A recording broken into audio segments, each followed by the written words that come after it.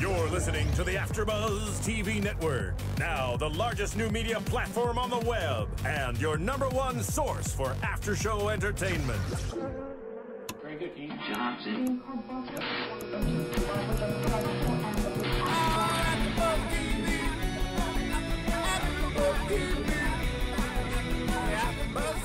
the AFTERBUZZ Studios in Los Angeles, California, and streaming live on Ustream. This is AFTERBUZZ TV for Boardwalk Empire. We'll break down tonight's episode and get you all the latest Boardwalk Empire news and gossip. If you'd like to buzz in on tonight's show, you can buzz us at 424-256-1729. That's 424-256-1729. And now, picking up where the show leaves off and the buzz continues, it's AFTERBUZZ TV for Boardwalk Empire. Hey everybody, how are you? Hey, what's up? It's Bethany and Tamara here. Tamara, I'm like so a sorry. camera. Like a camera, and I just. It's okay. You were writing. I caught you off guard. It's all crazy tonight. I think this is my favorite episode so far in the second series. Yeah. I feel like I say that almost every time, but it's called Gershwin and Bunkum, and it's written by Howard Corder. And it's directed by Be Still My Heart, Tim Van Patten. Yeah. If you're out there, I love you. And you look this up, and it means it's actually, the phrase is Jim. What is it? The name of the episode, wherever else I looked it up, we have it written down that it's Gershwin and Bunkum is the name of the episode, but then it said Gimchuck and Bunkum, which I actually didn't have time to figure out while we were coming on the air. But yeah, you have Bunkum means meaningless political claptrap talk that is insincere and empty, which is what we open up on. Yeah. We open up on Memorial Day. And I'm guessing I don't know if it's like the first or third Memorial Day, but Memorial Day is something that's fairly new. Right. To America at that point in time. And I love this episode particularly because it seems to take place within 24 hours. Yeah. And so we open on a beautiful Memorial Day morning with Nucky giving this speech of... which we know is bunkrum. Which is completely insincere. Bunkum. And he begins the speech by challenging Jimmy. Yeah.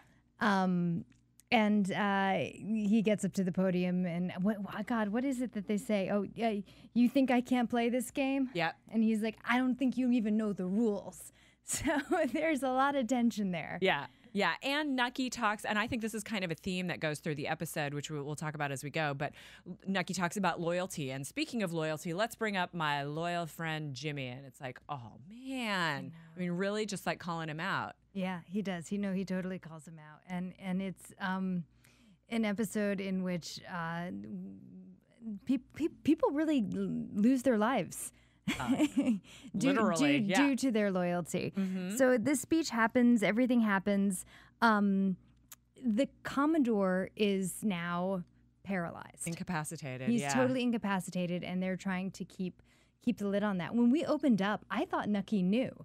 When we opened up in that first scene. I did too, because he says he's away on business. You know, I thought he was just covering up. Exactly. Except, why would he? There's no reason to. There's no reason for him to cover up.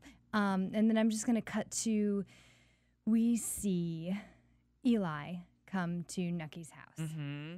And there's a moment there in which I think that they're going to make up. Did you feel that? Yeah, I did. Absolutely. I thought that was going to happen. He was, and you know, they're fighting, and finally Eli's crying, and he's pleading, and Nucky goes, okay, that's fine, just one thing. Anything. I'll do it. Anything, Eli says, right? Yep, and just kissed my shoes. Just kiss and beg. And he doesn't even really give him the opportunity to do that because he just attacks him. Right.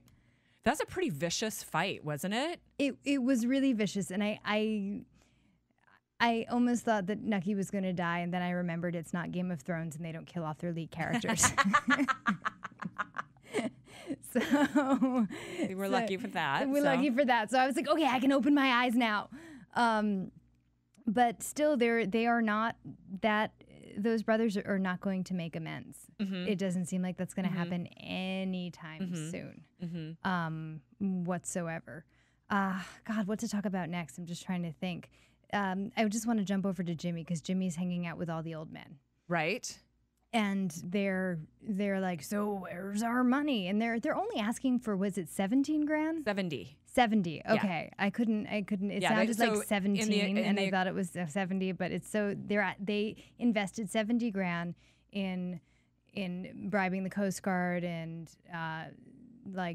getting the booze, on land, and then in that in the warehouse that exploded last week. So they lost all of their stuff.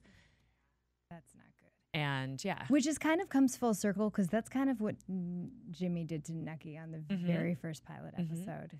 I mean, and he ended up taking the booze and getting them, but it's kind of like I just kind of feel like they're children stealing each other's toys. And it's just like one has the toys for a little while, and then they're like, "No, give it back," and the other one takes it. And kind of how business is sometimes, isn't it? I guess so. I don't.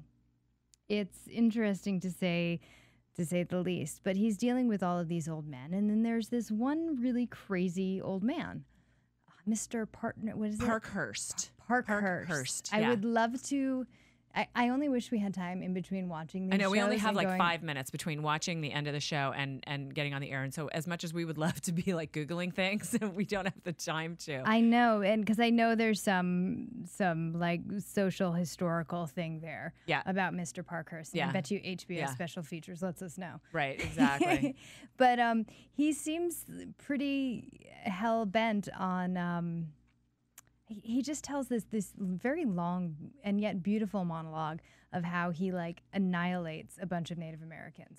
Yeah. Which is really dark and frightening. And Jimmy's trying to calm them all down. They're like, we want our money. And then at which point the Mr. Parkhurst like nails Jimmy in the head.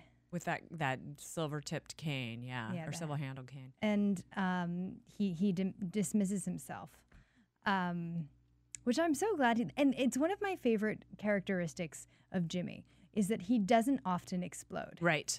Like somebody attacks him. Yeah.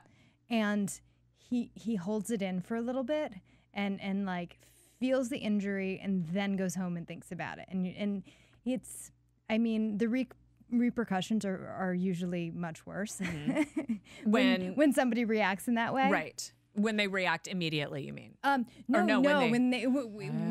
Because he just he sits in it, right, and thinks about like, okay, all right, you hit me, now what am I going to do to you, right, and really plots it out. So where do you imagine he got those characteristics of really sort of being the more conniving, for lack of a better word, and less, like you say, explosive. He's more Nucky, internal. Yeah, because I mean we saw Nucky and Eli fight it out, and Nucky was losing clearly. Right. I mean look at the muscle and the mass on them. Of course, yeah. Like when Nucky went for Eli's throat, I was like, really, are you going to do that? Because I wouldn't. Yeah. Yeah. So where do you think he gets it from? Well, I think that's right. Yeah. But it could also be having been in the military and having been through war. Okay. You know, where in that situation, you're often taking orders from other people. And you have to sort of, consider those things, but you don't get to necessarily do what is of your choosing right away. And so perhaps when he's come back, even though he has the freedom to do what he wants, he's still coming from that, there's sometimes a bigger picture going on. Yeah. Maybe. No, I agree with you.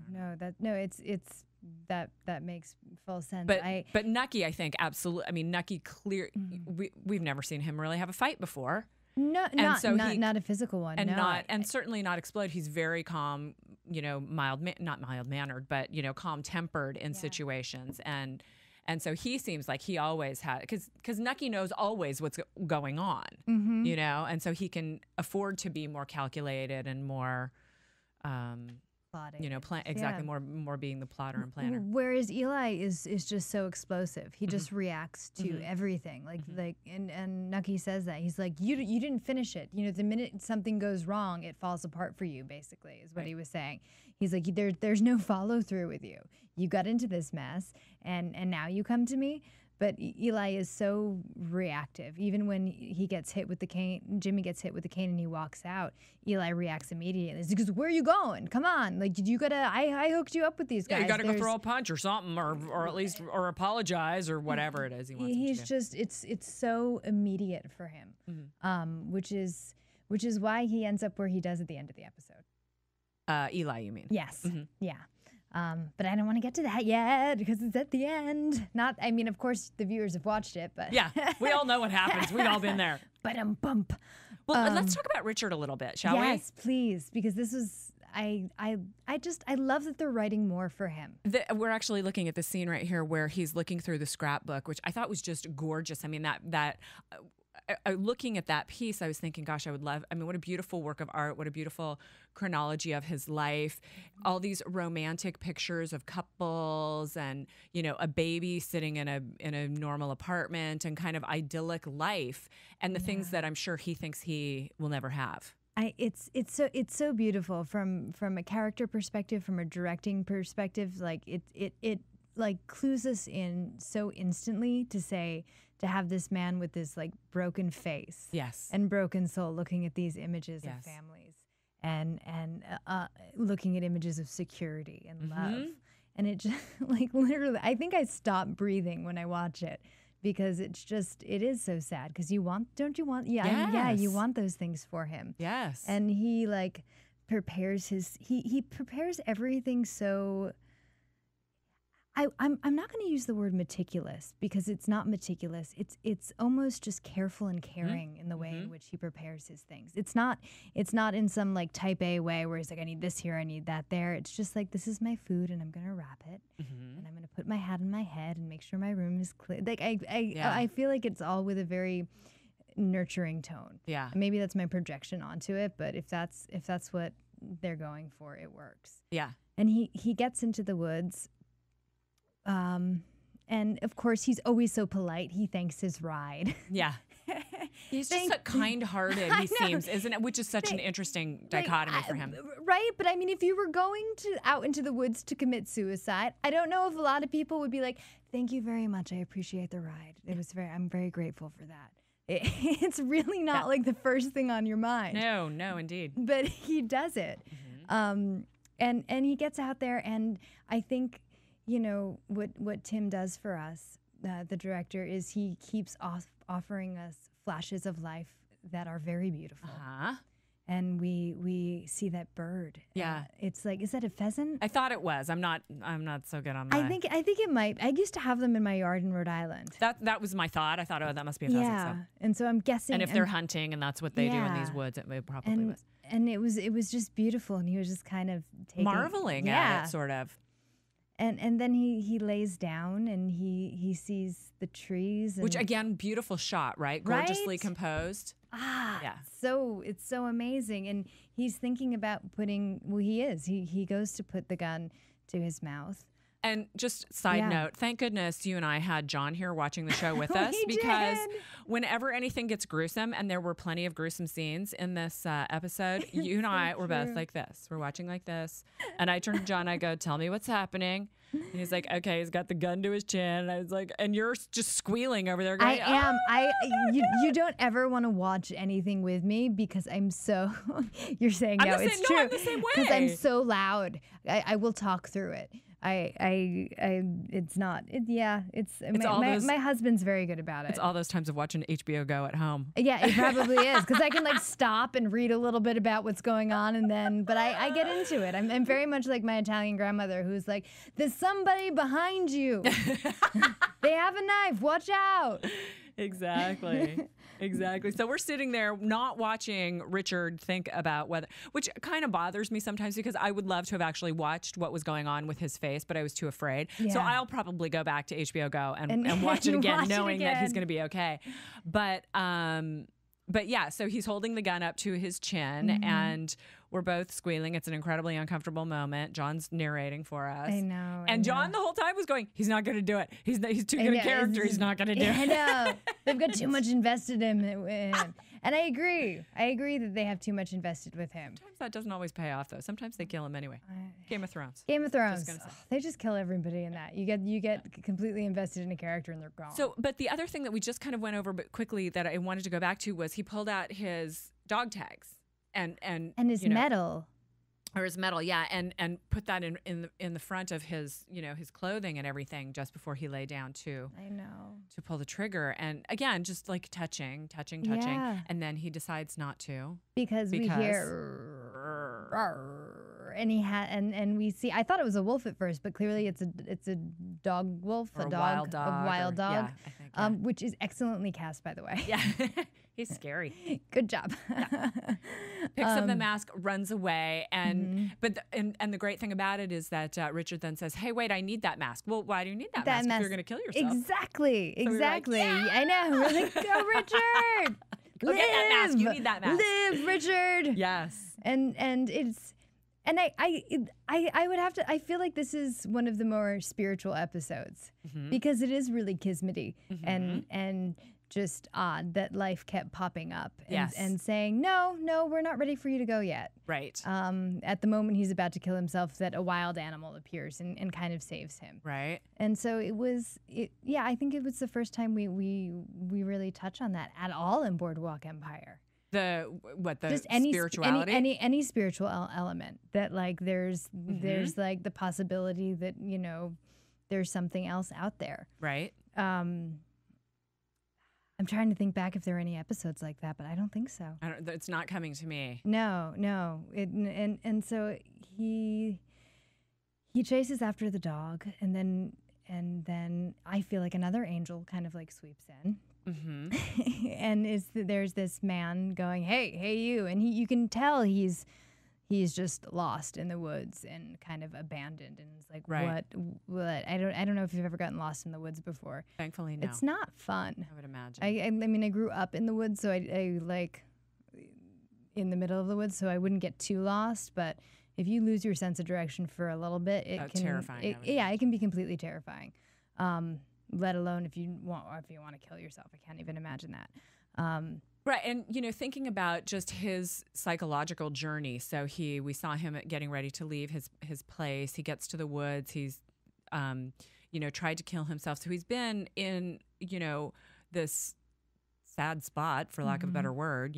He's clearly pretty much as low as you can go. Yeah, and then gets saved by the dog and meets Glenmore and Pete at and such a interesting characters, interesting setting, a place I've never really spent any time, sitting by a spit in the woods, cooking my squirrel for dinner. I can't imagine the prop person that had to go out and get the squirrel. I'm guessing that they went down to Chinatown and grabbed some squirrel, or maybe they just have some in reserve. Tiny rabbits. Like, where do you get the squirrel? Maybe they made them out of. I don't know. Clay. We should ask them. Yeah. We'll just call it props. And the wonderful thing that I think it was Glenmore said to him, which was, I need to tell you something, because they figured out he wasn't a hunter, right? What should I do with what should I do with the bones? He sticks them in his pocket. I know.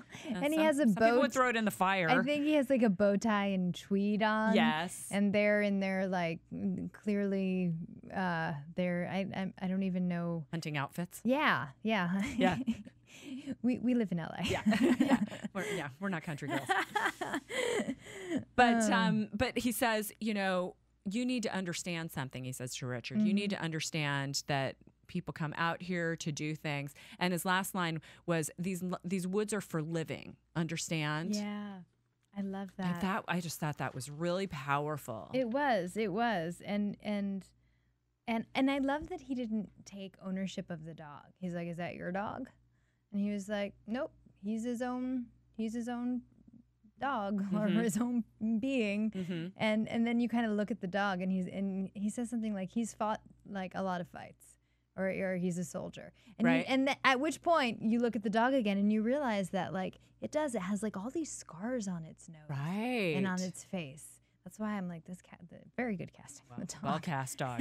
Yes. And so it it again it brings that spiritual element of like, this was, you were meant to find us. What are they called? Familiars? Is that what it's called? A familiar? When a witch has a animal that hangs out with them, it's their familiar. Oh, I didn't know that. I love that. Maybe that's what it is. Maybe the dog is Richard's new familiar. Not that Richard's a witch. I'm not saying that. I'm just saying. And now he has a connection. It's a new genre. Yes, exactly. Exactly. I'd watch that show. Well, and then Richard goes back to Eli. Yes. Right? And says, what does he say to him? Would you fight for me? No, not Eli, Jimmy. I mean, Jimmy, excuse me, That's Jimmy. okay. What am I saying? Eli was the top word on that page. Okay, but I could never confuse those two. But it's night now. And he's, and the wife even is like, I thought you would be at the memorial. And he's like, I didn't really want to be there for that. I wasn't really interested in that. Yeah, which I understand. Yeah, a little too much pain, a little too close to home. I can't even imagine what it's like. I can't imagine, like, going to war, being conflicted morally about the things I'm doing and ethically. Right. And then come home and, like, it's sunny and beautiful and being awarded. And being like, but no, I can't even fathom what that's like. Yeah. So, I mean, I could see why he wouldn't want to show up for that. Yeah. But again, that brought up I'm just going to hit this one home all over the next 30 minutes that we have. Just the loyalty again. Yes. So to go back to the opening scene where we had the memorial service going on, we had these soldiers standing around. A lot of the ones in the back were injured, had limbs lost and things like that going on with them. But they felt probably the sense of loyalty and the sense of duty to be there for the fallen who maybe had served with them. And then, like you say, not necessarily were being awarded. They weren't on stage. They were standing way in back, but they had that really strong sense of duty and honor. And then that concept came through with Richard and Jimmy, I felt, where he says to Jimmy, would you fight for me? And Jimmy says something like always. And then Richard said, well, then let's get to work, because he just needed someone to care for him. Yeah, he just wants to be loved. And a reason to be. Which is what we all want. We want security. And connection. Yeah, absolutely. A place to call home. And so now that he's like, they've made a verbal agreement, right. I think this bond will grow stronger. Right. And I'm hoping for that, because I love his character. Yeah. I love Richard. And I could see him every episode and I'd be happy. So let's talk about Jimmy a little bit, because you were saying you were really loving how his progression went through this episode, Jimmy, and how he was sort of taking things back, and so we're kind of all over the place tonight. But I know it's okay. It's okay. He was, he's a rock in this whole series. We've yet to see him really lose his cool. Whereas, like, Nucky can lose his cool at times, and Eli can lose his cool at times. Jimmy, I don't feel like Jimmy's ever gone, I don't know what to do. Right. I don't know what's next. And so, we finished last week's episode with his mother slapping the Commodore. Beating him, really. Yeah, really beating him. Yeah. And yet, you know what? It's funny, but I did not, I empathize with everyone. Yes. Most of the time. But I was kind of like, all right, I think you can hit him a few times. Yeah. That's cool. And the thing is, he's paralyzed. Maybe he doesn't even feel it. I know.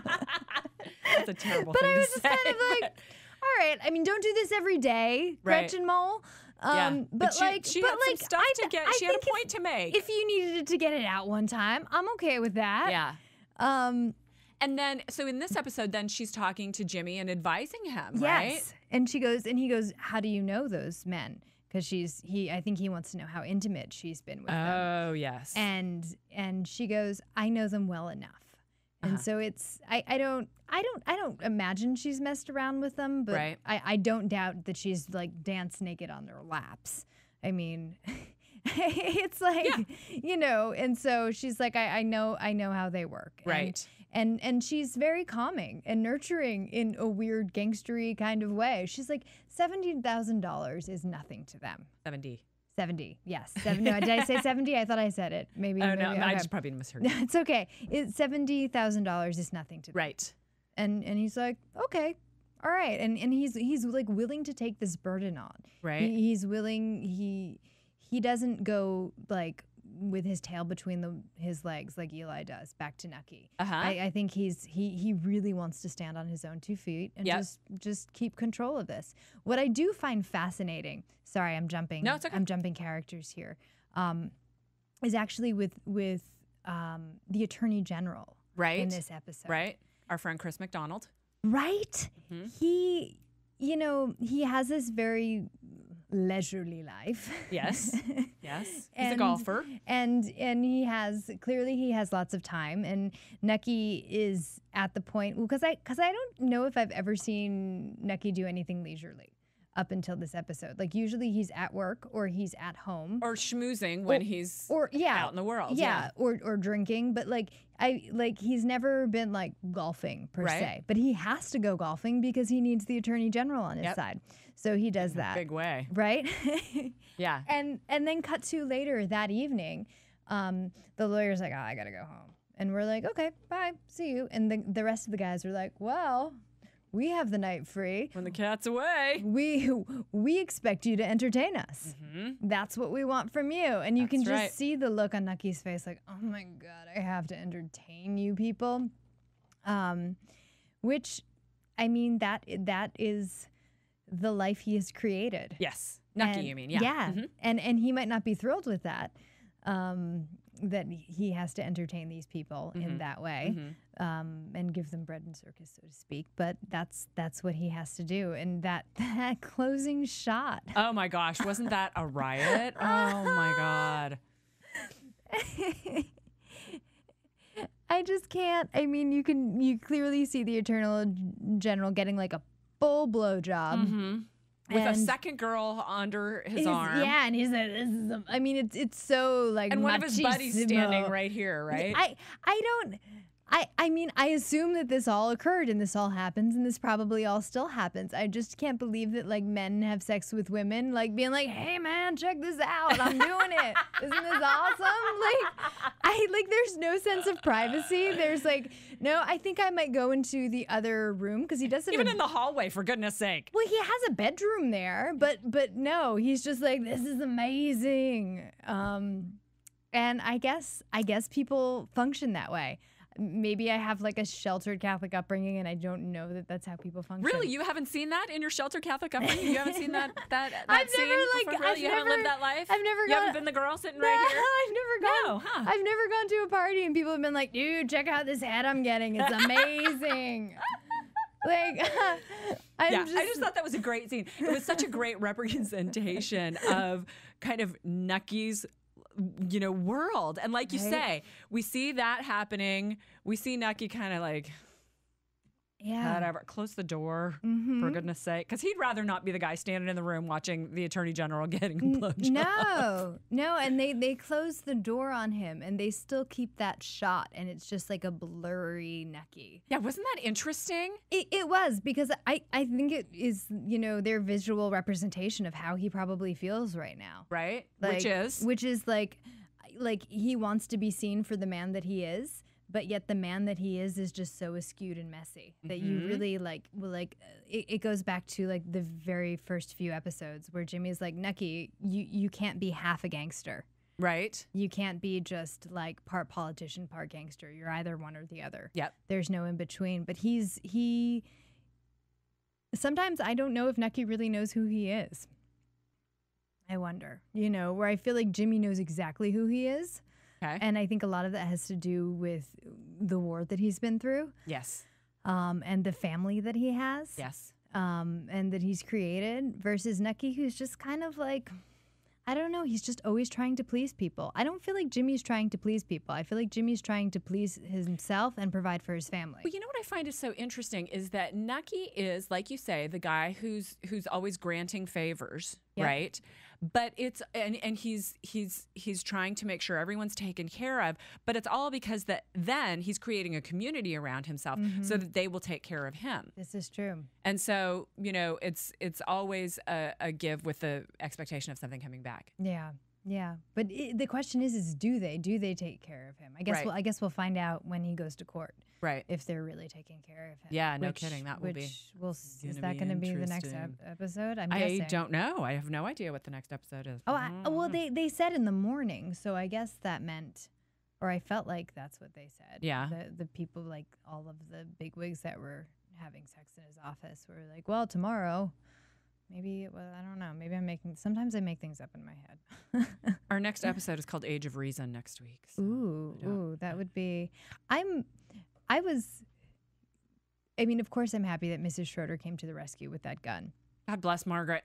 Right? And her unloaded gun. I know. But she's gotten some balls this season. She has. Last season, she was kind of like I don't know. I guess Republicans would call her a flip-flopper because she was just kind of flailing everywhere with the choices that she was making, and they've really found her voice. Yes. Well, and last week's episode where we saw her squirreling away money, and kind of she's really got some layers going on there, and there are some things in her past that we're going to start finding out about. The maid brought some of that up. And I find it so interesting from Mrs. Schroeder's perspective that she thinks she's like on par with these maids. Like, I'm from Ireland too. We're the same people. And the maids are like, no. You don't pay me enough money. And you have fancy clothes and are totally taken care of, and you don't work. Right. Like, let's be clear. We may be from the same place, but we're not the same people. We are not in the same situation. Right. Right. And we see, oh my God, I can't remember his name. He's the handsomest thing in the planet in the maid's room. Mr. Slater. Mr. Slater, thank you. I saw him in, I think is it the first episode of Downton Abbey? It's the BBC series that won all these Emmys. I know of it, but I haven't seen any of it yet. Oh my God. Okay, if you love Boardwalk Empire, this is for you, and this is for everybody listening. Yeah. Please go and I don't know if you have trust me, like Amazon doesn't give us any money, but if you have an Amazon Prime account, I think you can watch them all for free. I mean, oh no kidding, really? Yeah, if you have an Amazon Prime account, you can stream anything for free. I just learned. Know that. I'm so gonna go get one of those. I did because I was like not feeling well one day, and I was just lying in bed, and I started watching Downton Abbey. And if you like Boardwalk Empire, you are gonna love Downton Abbey. And they've done one season, right? One season, but one British season. So there's only like there's like 6 episodes, yeah. right? Yeah. Those British, they are crazy. So after 6 episodes, I'm like, oh my God, when does the next one come out? I can't. What? But Mr. Slater is. He's in Downton Abbey. They must have pulled. I don't know if he auditioned for this already, and that's why, or they saw him in that because he's excellent in that episode. And he's just there's something very charming about him. Yeah, no kidding. And clearly Betty or whatever her name the maid is. What's her? What? I can't remember her name. I don't know. But she's spilling secrets to him.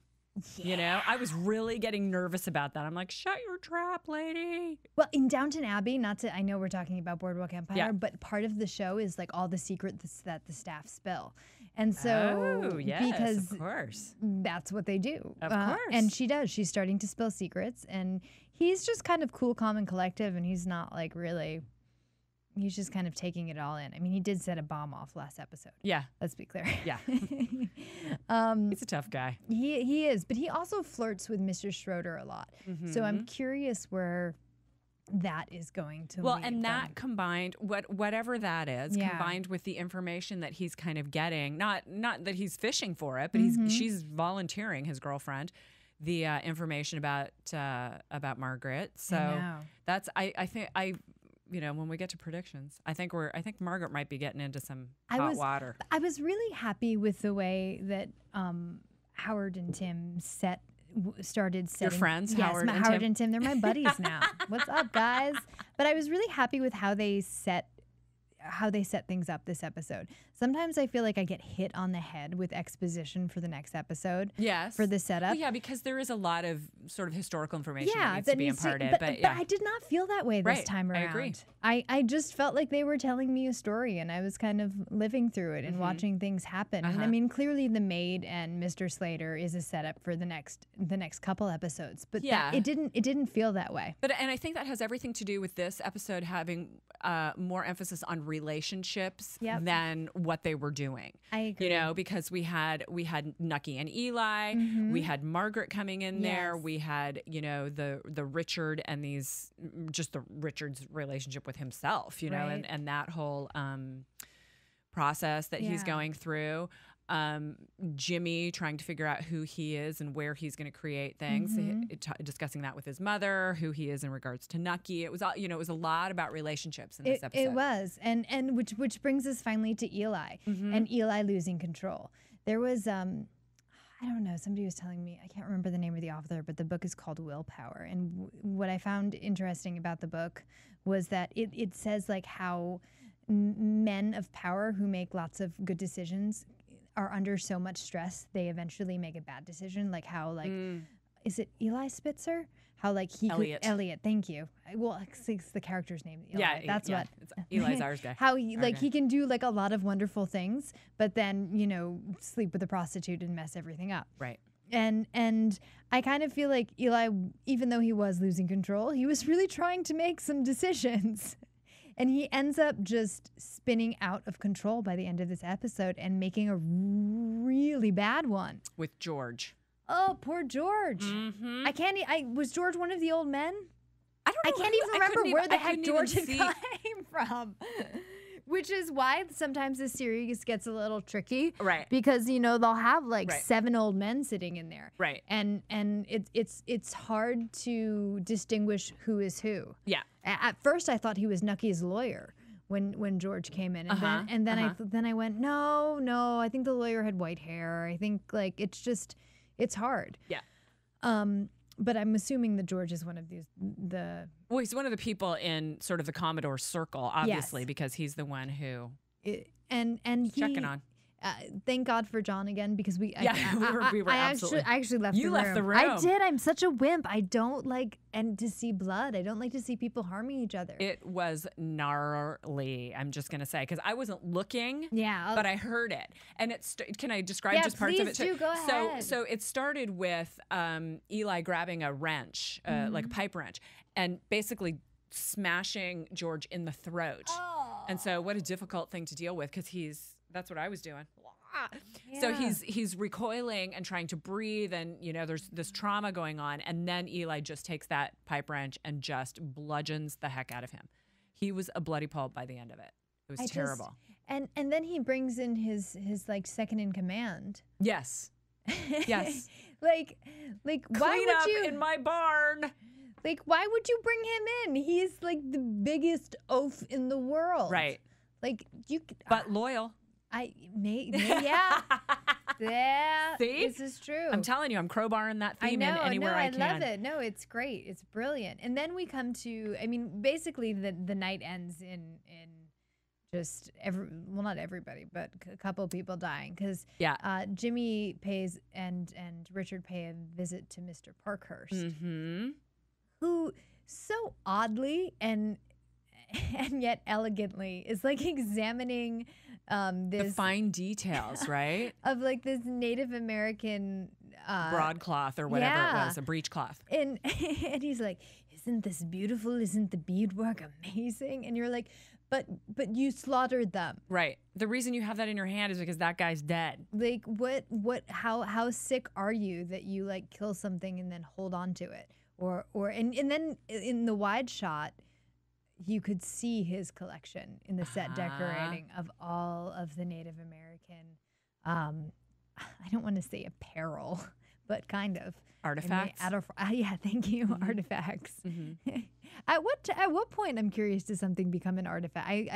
By then it's an artifact, right? Yeah. I would think, yeah. Yeah, and so it's just all there. And they so beautifully, although I kept my eyes closed, it was kind of like it was like Hammurabi's code, justice being done. Exactly. They exacted their revenge. They scalp him. Mm-hmm. Again, we didn't see it. Nope, I just saw the knife going right here, and I went, I did too. Good. I closed my eyes and said, "John, are they scalping him?" Yeah, they did, and that's I wonder. No, go ahead. A little bit of nobility, right? Because it was sort of giving him his comeuppance. And I mean, I like to think, I'm sure it didn't go this far with Jimmy and Richard, but I like to think sort of, avenging the nasty death that Mr. Parkhurst had slaughtered, placed down on all these Native American people. It was interesting, the dialogue that they crafted, saying they thought they could fight off the bullets with magic. Yeah. That broke my heart. Yeah. I thought, oh God. Just vicious. It was really vicious. And so there was, some justice was done this evening on Boardwalk Empire. Mm-hmm. Well, and again, I just thought it was really beautiful that I know it's sick that because we're talking about them killing someone. But, I know. But that Richard is sort of back, I hope, on track. Yeah. And, has, again, a reason to live. Yes. Something to live for. And just... We don't want him to die. Just, because we're not horrible people. They did an excellent job of painting Mr. Parkhurst as a villain for us to feel that way. Yeah. I mean, I don't think, we were, casually led. No, of course, obviously. By the end, we're like, yeah, that's happening. And then we're like, wait a second, I'm rooting for somebody's death. Let me hold on a second and just check on what we're thinking. Yeah. I think that's it. I think we can go to our commercial and gossip and predictions. Yeah, let's do it. Woo. The biggest new media platform on the web just got bigger. More bandwidth, smoother streaming, lightning fast download. Don't get technical with me. AfterBuzz TV is making the jump to hyperspace. Join the fun at your #1 source for after-show entertainment. Look at the size of that thing. AfterBuzz TV. Okie dokie. So I have abrupt. Yeah, I know. It was ba-choom. So the only gossip that I have is that I never can find gossip on Boardwalk I Empire, had to so I'm excited. I had to look because it was not easy to find. But I guess Paz de la Huerta was really drunk at the Golden Globes. And she has not been leaving a good impression. So, and this was in Rolling Stone magazine. I think this was in the September or October issue, and they were saying that they wouldn't be surprised if they started writing her out. Really? Yeah. Really? Well, and she also got into a bar fight. Yeah, she's been in the. I mean, that's literally the only gossip that I find is always about her, about her crazy outfits, about her what she wore to the Emmys. Did you see what she wore to? I didn't. Oh my gosh! Look up her Emmy outfit. I will. Is it a little really cray? Something? Yeah, and it's her makeup. I talked about this a couple weeks ago. But her makeup. I remember seeing her makeup. It was weird. Odd. It was really I think weird. she's. Let me just put it this way. I don't think she's acting that much on the show. I know. I don't think so either. I don't. And I think that's very close to who she is. Yeah. And it's very watchable. It is, absolutely. I think she does a great job. Yeah, and we love her character, but if you can't behave, then you got to go, I guess. Yeah. So I heard that, and I guess that Lucky Luciano. Yes. I did some Google Wikipedia research. They don't call him Lucky Luciano. I think maybe we just call him that on the show, but they don't call him that for another 10 or 15 years. No, they call him Charlie. Yes. And what happens is Mr. Masseri, one of the old Sicilian bosses. Yes. Basically they try to kill him.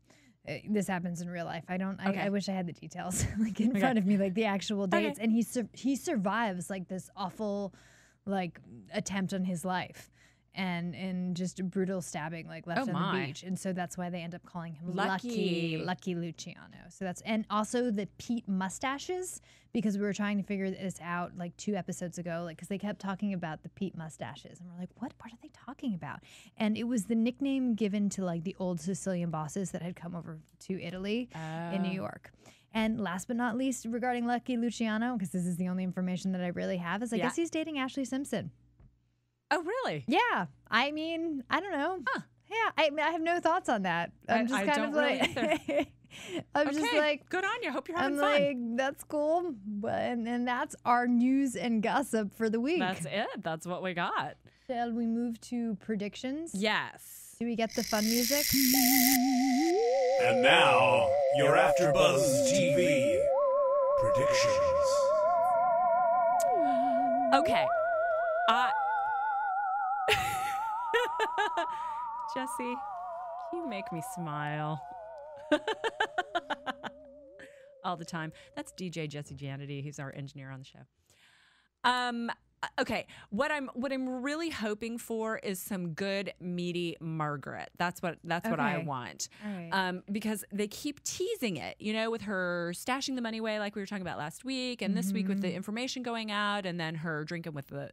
I think she's headed for some excitement, for lack of a better word, and because like we were saying earlier, she's got all of this history, going on, and she's come so far from the beginning of the series to now. I really, because I'm always rooting, especially in these heavily male shows, to see the female characters like really coming out and doing their thing, and I love it when she stands up for herself, when she stands up for Nucky, even, right? And pulled out the gun and knew to take the ledger when his office was being raided and all those things. I know. I like seeing the woman do sort of heroic things, So that's kind of my. It's my hope, but it's also my prediction, because they're laying the seeds for that with Margaret, I think. Yeah. What do you got? I mean, I have like my desires for what I want to happen, and then, but my desires are so far fetched for this show. Oh, really? Like what? Yeah, Though, tell us. But like, I want Jack Houston, Richard, Yes. to like find somebody and fall in love and have a nice home. Okay. I just really want that for him. It's not going to happen. I don't think it will. No, it's not. It's not going to happen. But bless you, Miss Sunshine, for wanting that for him. I'm like, please. It's so awful. I kind of want like Jimmy to move into the big house with his wife, the Commodore's house, and like have that and like take over. Yeah. I really would like for him to take over. But what I really honestly think is going to happen is Eli's going to have to go back to Nucky, because he's just killed someone and he is in big trouble for that murder. I think we're going to see, even though he's the law. Even though he is the law, maybe not in this coming episode, but in following episodes, he's going to have to, if you take a life, something is going to arise. Of course. Yeah, there are repercussions to that sort of behavior. And I think what's going to happen with Jimmy and Richard is they're going to go on a bit of a slaying spree with these old men. I think they're going to start knocking people off, kind of like they do in The Godfather in that one episode where like, he's like going up. It's like the christening episode where like they knock off all the bosses, but like he's having his baby's christening at the same time. Right. I think they're going to knock off a lot of those old men.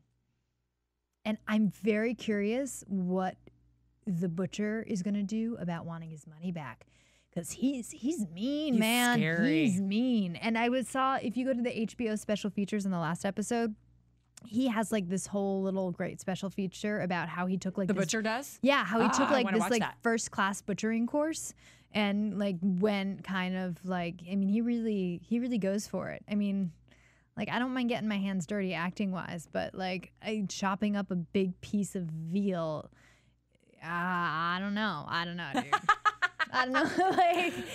Like, don't cast me as a butcher, okay? Funny enough, about 3 weeks ago, we were shooting an episode for my show. It's really not a plug. It's because nobody can see. It's in El Paso, Texas. If you're in El Paso, Texas, absolutely look for me on PBS, The Tamara Twist. I love it.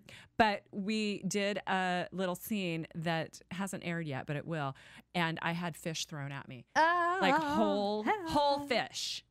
And it was so nasty. One of them actually hit me in the face. I had fish guts on me. It was nasty. But yeah, so you know, getting hands dirty. Yeah, I got my everything dirty with fish guts. It was gross. Ride horses and go camping, but I don't want to like touch fish guts. Yeah, fish guts. I did. Yeah. I did it for my art, and I did it for you people in El Paso.